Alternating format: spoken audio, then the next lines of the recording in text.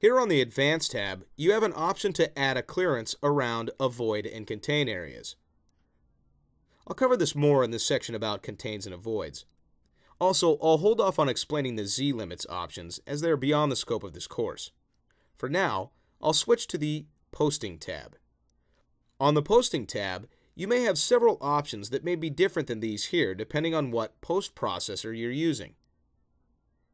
To make changes here, just click on a box, and you'll see a drop-down list appear with the options you have to choose from. The options here under the Optimize tab can save you a lot of machine time on certain types of parts. Let me switch to another part to illustrate. Here I have a rough mill and a finish mill operation for these pockets. If I run a simulation of this part, you will see that the current toolpath is certainly not the most efficient way to machine these pockets. There is a lot of excess toolpath where the tool is not cutting any material. To improve this, I'll edit the definition of the rough mill operation and go to the Optimize tab. Under the Optimization Method dropdown, when I switch to a grid pattern and do a preview, you can see that the toolpath appears much more efficient. The options I have selected right now are to start the toolpath with the feature in the upper left and do a horizontal zigzag.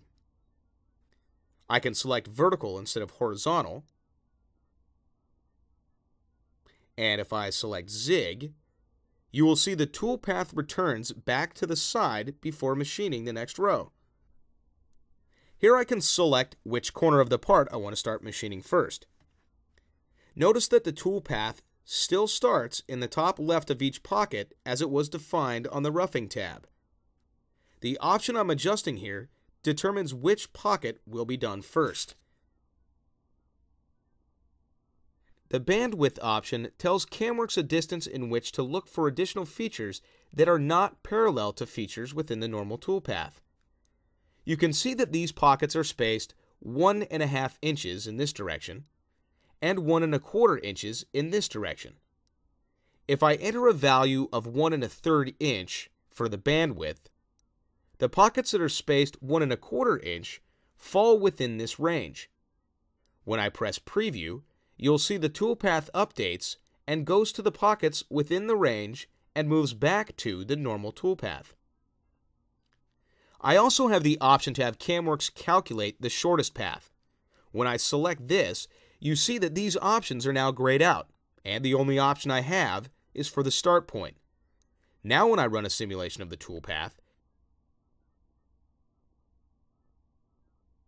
you'll see it is much more efficient than what we started with.